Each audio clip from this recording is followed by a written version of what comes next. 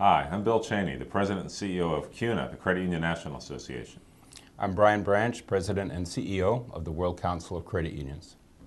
We're entering into the new year, and 2012 was designated by the United Nations as the International Year of Cooperatives. And as many of you know, our theme is that cooperatives build a better world. In October and November, Bill and I participated in the launch of the International Year of Cooperatives at the United Nations. It was very exciting to hear. We heard from 19 countries around the world how important the cooperative sector is in their country. And we heard from many of the leaders from around the world, various countries from China to Africa, countries, Malawi, South Africa, about the importance that credit unions played in providing them a start in their education and their businesses as they started out in their careers. So why is the International Year of Cooperatives important? Credit unions provide access to financial services to lots of populations around the world.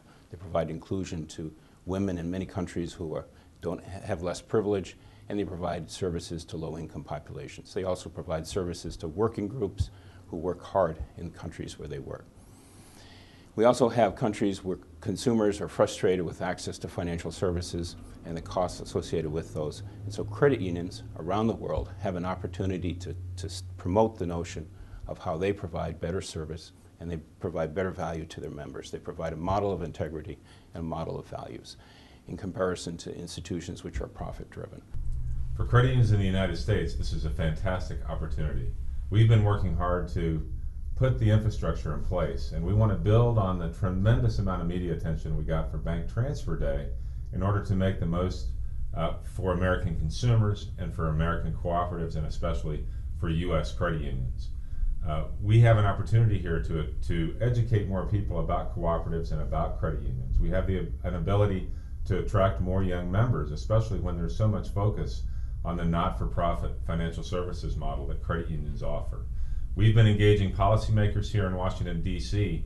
to try and get more recognition for the International Year of Cooperatives and for credit unions. We've already had a resolution introduced and passed in the Senate recognizing the International Year of Cooperatives. We've been working with the administration to try and plan a major event recognizing cooperatives and recognizing credit unions. This is a tremendous opportunity for us, and we want to see all credit unions get involved.